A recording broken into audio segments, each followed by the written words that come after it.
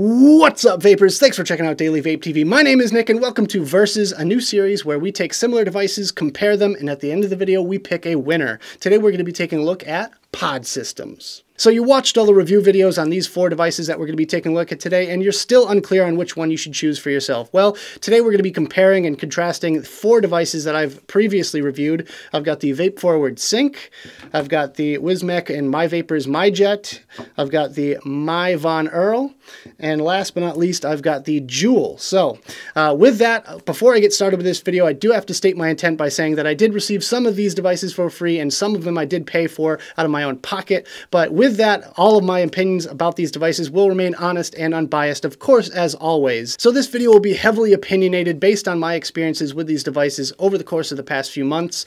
Also, I wanted to point out the fact that I will be looking at them from the viewpoint of a smoker. So basically trying to gauge whether or not these are going to be good for current smokers. So if you're a smoker or you know someone that's smoking and wants to start vaping, this is a great place to start. So with that, let's go ahead and take a quick look at these devices in an up-close portion. All right, guys, so you have probably already seen my individual reviews for these devices, so I'm going to kind of skip over most of the details in this close-up section and mainly go after a size comparison. So let's just start it off with the Cync because it's the biggest one. Obviously, it probably has a good 10 millimeters over the JUUL in height and a few millimeters in thickness as well. So this is definitely the biggest overall. Next up, we have the myJet, which is actually probably close to a mil or two shorter than the Von.Erl. However, it does have the squared off corners, which adds a little bit of the bulk to it, and it's a little bit boxier of a design. Next, we have the Von.Erl, which is a little bit slimmer. It's almost comparable. It's right in between the myJet and the JUUL as far as the thickness is concerned, and it also has these nice rounded edges as well. And finally, the JUUL. It's the smallest, it's the lightest, it's the thinnest. Overall, it's the boxiest out of all of them, I would say. It's definitely the most squared off at the corners, and yeah, but overall, it is still the smallest. So here you can see the respective charging ports of the Cync, myJet, Von.Erl, and JUUL. And as you can see, the Cync and the Von.Erl share the micro USB charging port. The myJet and the JUUL, however, have their own proprietary connections. So that is definitely something to take a look at there. And finally, I just wanted to give you a quick look at the mouthpieces. So we have the Cync here, the myJet, the Von.Erl, and the JUUL. So there we go. That's pretty much the size comparison for these four devices here. And yeah, that's kind of what they look like in the hand. So let's go back to the main screen, have a quick vape on all these, and we'll talk about them some more. Alright guys, I hope you enjoyed the close-up section of the video. Now let's get into some of my opinions about these devices. I've broken these down into a few different categories, and we are going to pick a winner from each category, and then I'm going to give you my overall thoughts on all four of these devices and pick a clear winner. So with that, I've broken them down into battery life and capacity, pod capacity, flavor availability, and nic variety, and then we have the wild card, which is basically some special feature that really sets this particular device apart from the others, and then overall score. We're going to pick a winner at the end of this video. Alright guys, so we're going to start it off with the worst in each category, moving up to the best, and we're going to start off today with battery life, and the worst contender for battery life is actually the JUUL. I hate to say this, but the JUUL ended up on the bottom of my list as far as battery capacity is concerned, with a limited battery capacity of only 100 milliamp hours. That's pretty small in comparison to the other systems that are available, and I gotta say I was a little bit surprised because I do get a fairly decent battery life out of my JUUL. However, I definitely seem to get a lot more with the other ones. One thing to note about the JUUL battery is if you're planning on leaving it overnight, definitely plan on charging it in the morning because the battery tends to lose charge fairly quickly when left on standby. So not sure if there's like a phantom battery drain or what's going on with mine, but for some reason I leave it out overnight and the thing is dead by the morning. But with that, moving on to number 3, we have the myJet. With a battery capacity of 350 milliamps. It's actually almost tied with the Von.Erl for third or second place, but the one detracting factor from this one here is the charger. The charger is a special kind of charging cradle that it sits in. It is USB, but it's not a universal like micro USB like some of the others, and that just kind of puts it right down there in third place. In second place is the Von.Erl with another 350 milliamp hour capacity. However, it has a pretty much universal charging system. You can use any micro USB laying around that you might have. Honestly, phone chargers work, and that is going to be great in a pinch because most people carry around a phone charger or are, no more than like 10 feet away from a micro USB at all times. But with that brings it up to number 1, we have the Cync by Vape Forward. It has either a 200 or 380 milliamp hour capacity. There's 2 different models to choose from in the stick type batteries. That's the ones we're going to be comparing today.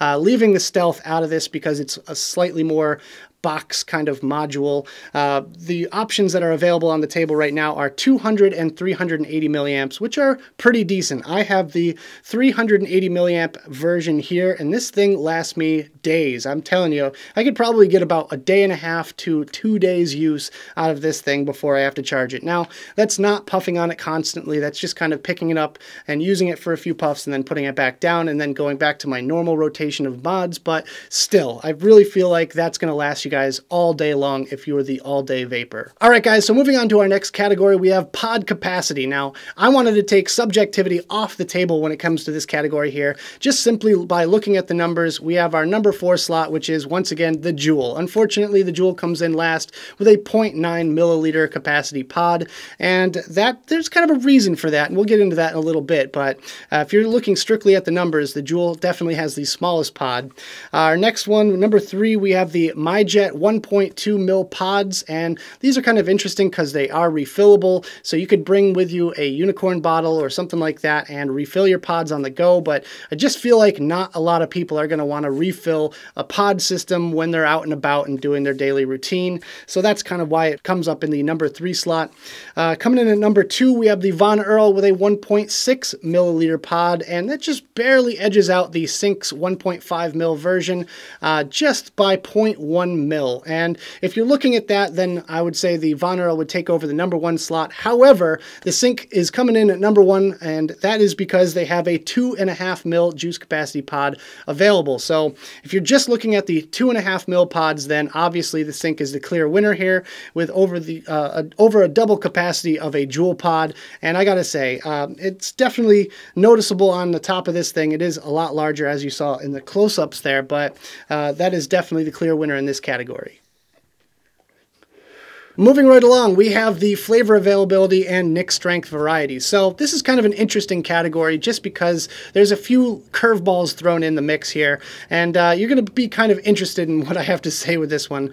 So coming in at 4th place, we have the myJet with basically an infinite number of flavor and nic strength combinations.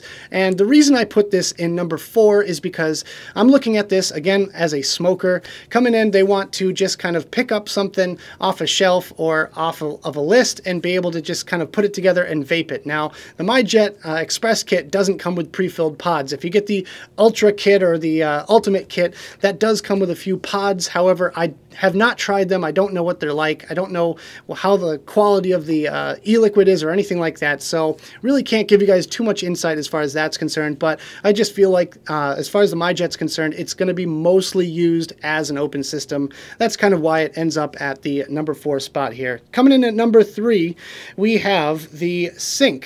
Now, I was able to find 59 different varieties of flavors, with most of them coming in at 6 to 24 milligrams. That's 6, 12, 18, and 24, with Space Jam having a 36 milligram option available, and Enjoy was kind of one of the first curveballs here, which is 15, 25, and 45 milligrams. So that is definitely something that I would be interested in as far as a smoker's concerned. They really need a nice strong nicotine with a good strong throat hit, and when it comes to these low-powered kind of pod systems, you really need a lot of nicotine to give you the throat hit and satisfaction that you're looking for. Coming in at number 2, we have the JUUL with 5 flavors available at a solid 50 milligrams of nicotine. That may seem like a lot, but they do use the salt-based nicotine, which is a little bit different than your traditional style nicotine. And with that, you get a fairly decent throat hit. With that, they have 5 flavors. They have their tobacco, mint, fruit, creme brulee, and the new one, which is mango. So 5 flavors, pretty basic. With the starter kit, you actually get one of each pod, which is kind of a nice thing. And that leads us to our number 1, which is the Von.Erl. The Von.Erl has 20 different flavors available, pretty much the same 0, 3, 6, 12, 18, and 24, which is pretty much the widest variety of nicotine strengths as far as the traditional nicotine liquids goes. But other than that, the reason I wanted to choose this one as my number 1 pick is because of the actual flavors themselves. The flavors that you can get for this are very diverse. I really like the options that are available, and this just doesn't appeal to one thing or the other. It doesn't just have the standard tobacco or mint. They also have a whole slew of different, I guess you could call them premium e-liquids if you would like, but honestly, I just felt like the flavor availability for the Von.Erl was definitely the best. So that about does it for the flavor and nicotine. Let's move on to our final category, which is the wild card. So the wild card is the feature or features that really make each of these individual devices stand out from each other and just make my life a whole heck of a lot easier. This is all kind of subjective and based on my experiences with these devices and basically just kind of how I feel about each individual one. So starting off with the number 4, we have the Cync with the 3 different battery sizes and the biggest pods. Now, I could definitely see why people would go after the Cync just because it has the best features overall when it comes to these devices. It does have a fairly universal micro USB charger. It does have the biggest battery life depending on which model you choose, obviously, and the biggest pods, of course, depending on which model. And yeah, I could see the convenience features working to your advantage. However, it does come with a price. This thing is absolutely massive in comparison to some of these other devices. I mean, it's night and day, the difference between the Cync and the JUUL as far as size is concerned. So yeah, it does definitely come at a little bit of a cost as far as convenience is concerned. Next up, we have the refillable pods and best draw of the myJet. Now, I've kind of put this one towards the bottom of the list because I actually like the refillable pods. I think nowadays, with people coming out with salt-based nicotines and stuff like that, then I could definitely see some advantage to having a refillable pod or pod meant for refilling. However, I feel like the average smoker is not going to care or not going to want that kind of device. As far as the best draw is concerned, yeah, definitely the best mouth-to-lung hit in all of these devices here, and there's really not even a whole heck of a lot of comparison. I could say, without a doubt, the myJet definitely has the best, tightest, perfect amount of airflow for a great mouth-to-lung draw. It's just right for me, personally, and I think the average smoker will appreciate that as well. Moving up to number 2, we have the Von.Erl, which is the most comfortable and the universal charging system. Now, 2 of these devices actually use a micro USB for charging, which is the Von.Erl and the Cync. However, I feel like the comfort of using the device is definitely important as well. The Von.Erl is probably the most ergonomic as far as the sleek kind of feel to it. I really love holding this thing. I can see myself using it for an extended period of time. Holding it like this, like a cigarette in between your fingers, is very natural feeling. It's nice and slim, and those nice rounded edges are super comfortable for extended use. And that brings us to number 1, which is the JUUL. This is kind of what I was talking about when it came to the nicotine variety here. They use nicotine salt in their e-liquid, which is definitely a really good thing. I can get a nice strong throat hit without being too harsh. You know, you can get throat hit without being too harsh in certain senses. It's hard to describe. You kind of just have to experience it for yourself. But in all the other pod systems, I use about 12 milligrams of nicotine. With the JUUL, I'm up at 50, and I don't really feel the difference as far as the throat hit is concerned, but I do feel the difference as far as the nicotine is concerned. I get a really good nicotine buzz if I chain vape that JUUL, probably 10 or so puffs, and I am good. I am really good to go with nicotine, but that is definitely something that is the most unique and most original out of the JUUL. And the other thing I really like about it is this right here. The double tap feature that shows your battery life. I absolutely love that. I really wish all of these systems had that, or at least some better form of battery indication. There's not a whole heck of a lot going on when it comes to the LEDs and the other devices, and that is just something that really stands out for the JUUL. So real quick, before I get into my overall rating for these devices, I want to talk about price. So obviously you guys want to know how much these devices cost, how much it's going to cost to maintain, and I'm just going by the numbers here. So coming in at the number 4 slot, we've got the JUUL. It's $49.99 for the device itself, but it does come with a starter pack of pods, which is their 4 main flavors: mint, fruit, tobacco, and creme brulee. You can also sign up for their auto shipping program, which basically you pick out whatever flavor pods you want, and they will automatically ship them to your door every month and send you the bill. With that, you get 15% off, which is kind of nice. However, the packs of pods are going to cost you $15.99 a piece for a 4-pack. Next up, we've got the myJet. It's $29.99 for the express kit, and the refill packs are packs of 5 are $19.99, which isn't too bad, but you have to also remember the fact that they don't come pre-filled. You have to fill them with your own e-liquid, so that is $19.99 just for the pods themselves, not including any juice. Next up, number 2, we've got the Von.Erl. It's $29.99, and 2 packs of pods are going to set you back between $8.99 and $10.99. I've seen $8.99, $9.99, and $10.99 for different pods, depending on the brand and flavor and all that good stuff. And number 1, the cheapest out of all of them, is the Cync. You can get a starter pack, including 1 singular pod, for $19.99 online, which is really not bad. And then the pods themselves are $10.99 for a 2-pack. So the pod upkeep is a little bit much, but you also have to factor in the fact that you get twice as much juice in the 2.5 mil pods, etc., etc. So there's a lot of things to consider there, but I still think the overall cost is going to be the Cync hands down. So there's that. Let's move on to my final category, which is my overall feelings about these devices. So after months and months of comparing and contrasting these devices and coming up with what I love and what I hate about each and every one, I'm finally able to put them in a list of my least favorite to my favorite. And we're going to start it off with number 4, the Cync. I hate to say this, but the Cync is big, it's ugly, it's heavy, and it's really uncomfortable to hold. Not to mention the fact that it spits juice in your mouth, and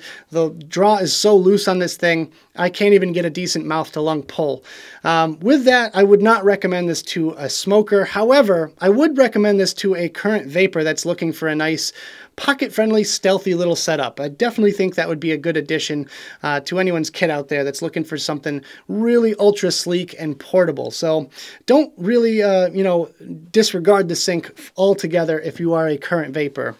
Next up, we have number 3, which is the myJet. Again, I hate to put this one so far down the list, but it does have a few detracting factors as far as a smoker's point of view. They are not going to want something that doesn't have a pre-filled pod. Now, if myJet or if myVapors and Wismec come out with pre-filled pods, if they can work together with a few different companies or something and come out with pre-filled cartridges that aren't the ones that come with the ultimate kit, because as far as I know, that's the only place you can get them, that would be a totally different story. And I would definitely change my mind about the myJet, because I really love the draw on this thing. Definitely the best overall mouth-to-lung draw, hands down. But other than that, I had to drop it down on the list just because the inconvenience of actually having to fill up your own pods. Next up, we have the Von.Erl. The Von.Erl is in number 2 because I like using this one almost as much as I like using the number 1, which is, of course, the JUUL.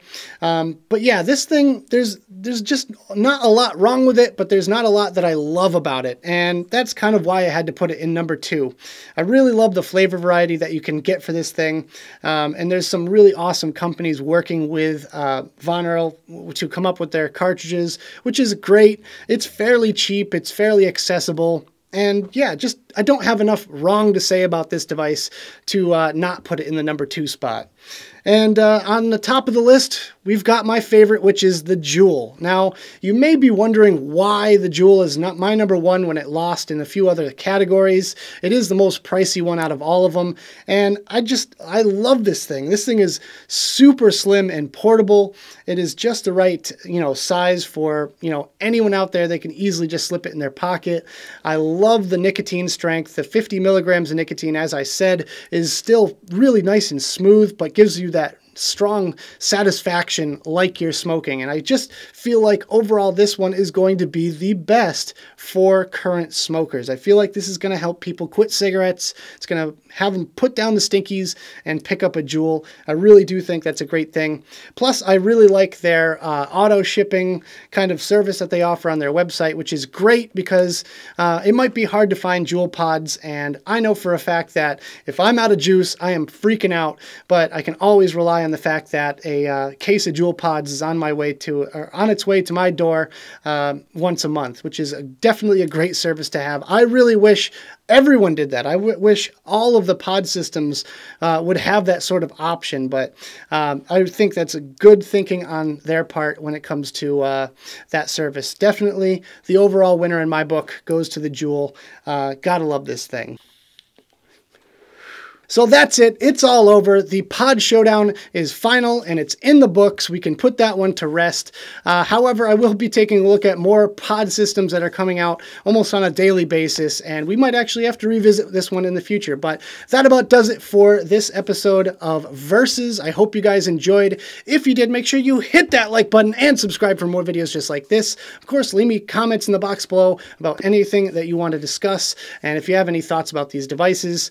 Of course, check out the links that I have in the description. That's where you're going to find links to these products as well as advocacy and my social media. So thank you guys so much for joining me. And as always, vape on.